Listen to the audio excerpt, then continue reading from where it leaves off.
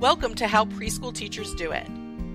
This is Alison Kentos. I am an early childhood educator. And this is Cindy Tarabush. I am an early childhood consultant. This podcast is for parents and early childhood professionals. Let our experience and research-based knowledge become your guide. Welcome back, preschool peeps. Hi, peeps. We're excited to be with you at what's potentially the start of your school year or right before with some very interesting information about the books in your classroom library. Yeah. So I went to a professional development, okay, and they glossed over this. They mentioned this, and I was like, something pinged in my brain. They didn't really go into depth about it, but something pinged in my brain of like, that's really interesting. I need to research this at home. So then I did a little bit. But it was, are your books mirrors, windows, or sliding glass doors? And I was like, well, that's so different. All right, so I'll give you the definitions so that we can discuss. So it says, books are mirrors when readers see their own lives reflected in the pages. Books are windows when they allow readers a view of lives and stories that are different from theirs. Books become sliding glass doors when readers feel transported into the world of the story and when they feel empathy for the characters. So I'm guessing we want all three. We want all three. But what they were saying was, this was a professional development about diversity in the classroom and equity and all that kind of stuff. But what they were saying is, most likely the books that you have in your classroom are not mirrors, and you need more mirror books.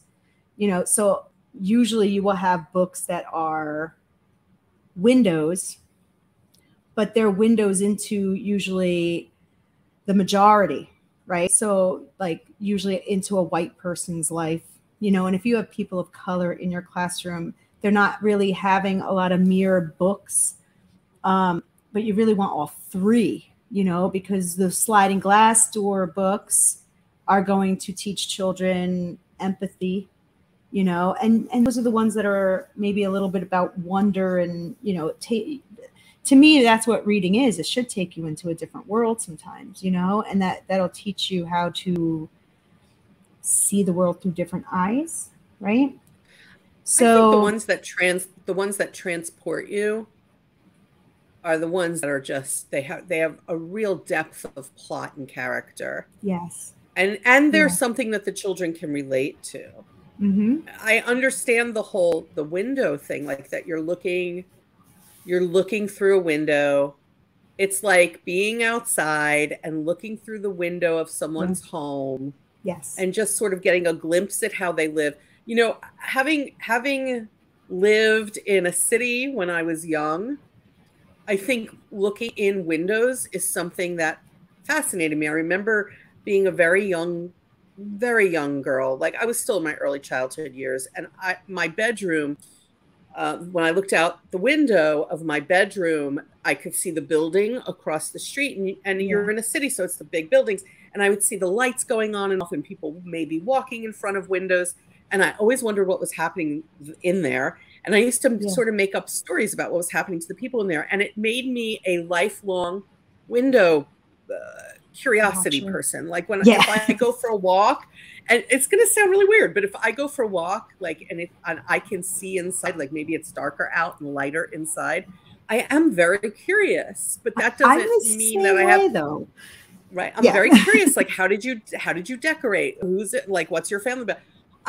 But I'm not like, that's not attached to me. It's something that I'm viewing about someone else, where the mirror is the reflection of me. And I can totally relate to this, like, culturally, that sometimes I was definitely looking through windows instead of at mirrors growing up. Yeah. And that's true. It's so important to see yourself reflected in books, especially in the classroom where you're a part of. Yeah. And, I think it's especially true for, children who may become, it's not only race, it is race, but it's not only But race. it's not only It's children race. who come from diverse religions.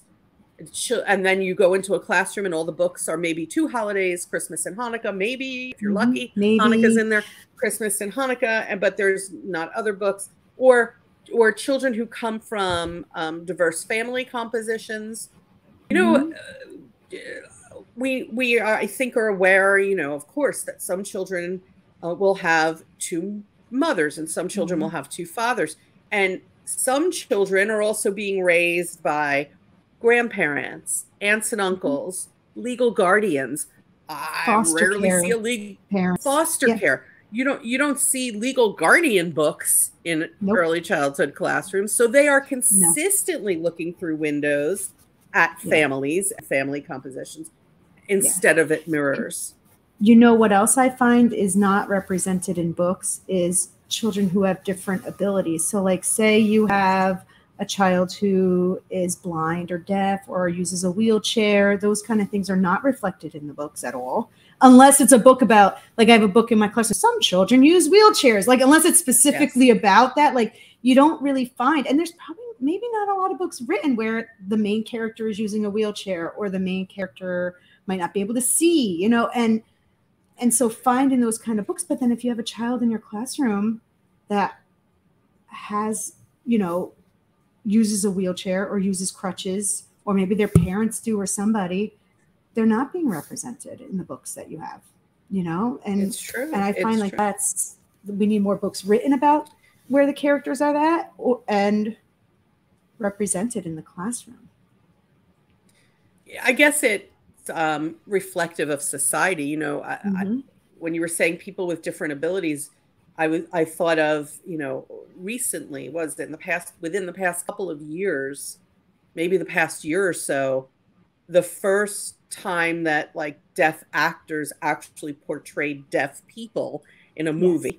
It's the movie Coda that I'm thinking of. It was a wonderful movie, but it was really the first time. It was the first, you have to see it. It was the first time that a deaf actor won an Academy Award, because they always had hearing people playing deaf people, traditionally. And, if I said to you, what deaf actors do you know, people might look at you and say Marlee Matlin, and that would have been it. Yeah, and that's right. It. Yeah.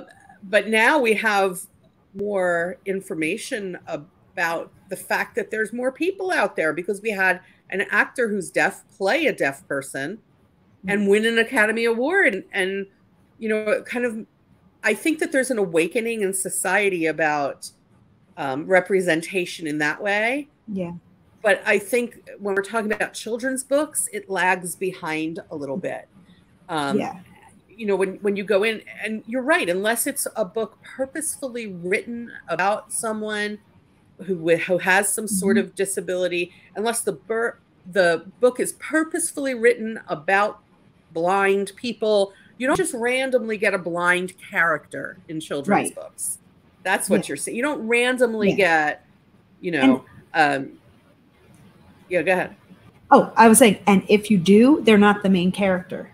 They're always like the background. True. They're like the best friend who might be blind, or the best friend who might happen to be hard of hearing, or or just some like a illustration in the background, and there's a child in the background using a wheelchair, but they're never the main character. They're never like the heroes of the story. They're never like seen as the most important part of the book. They're always just kind of put in the background of it all.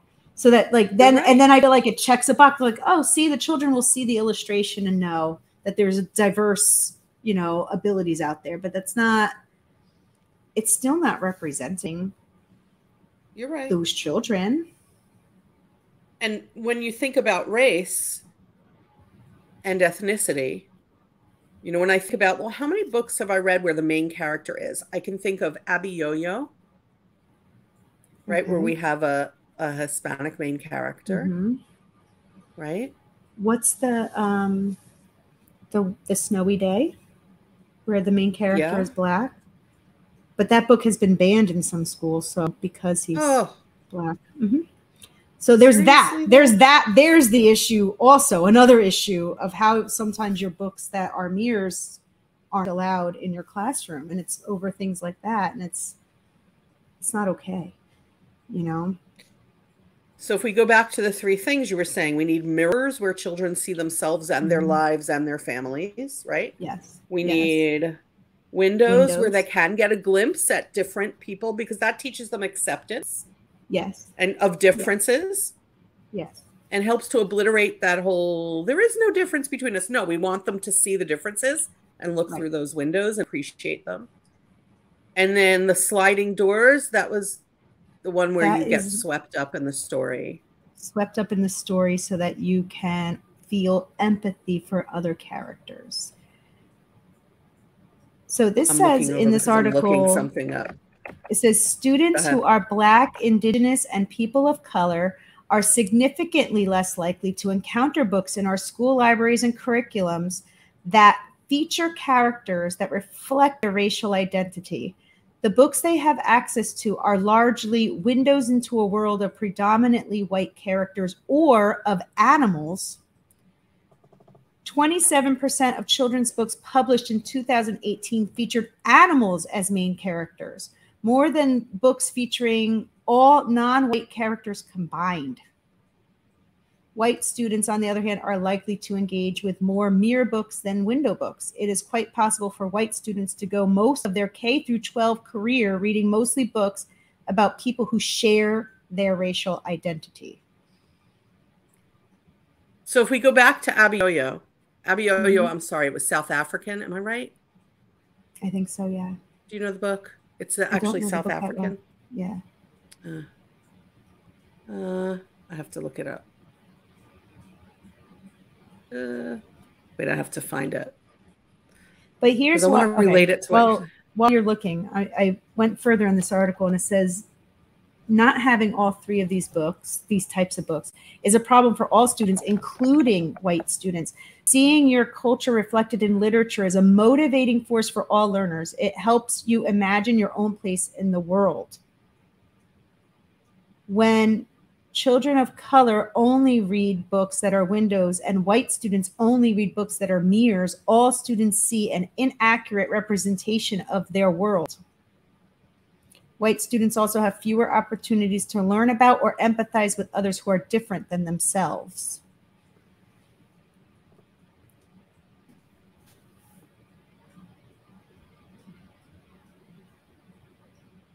Okay. Yeah, so I'm gonna correct myself again and just say Abiyoyo, I think, is actually South African and would apply to this part of the conversation. Yes. Yeah. But I was thinking of a different book. Okay. It'll come to you after. No, I can't remember the title. Yeah, probably. Go on. It always does. Probably. Yeah. But I do feel like we're definitely, our classroom libraries are definitely lacking in these types of books. Like even the article says you mostly have the window kind of books, but those windows are only, or wait, what? Yeah, they're mirror books for white children, but window books for everybody else. And it's like we need to have all people represented in our literature. And I think some of these curriculums that provide the books don't always have that either, you know. So something definitely to think of as you're setting up your classroom for this new school year, because school years are starting, is to really look at the books and read them and see, are all the children in your classroom represented in these books? Are they represented? Do they give them a chance to look through windows at other people? Yes. And do you have books where the plots are so intriguing that the children are swept away?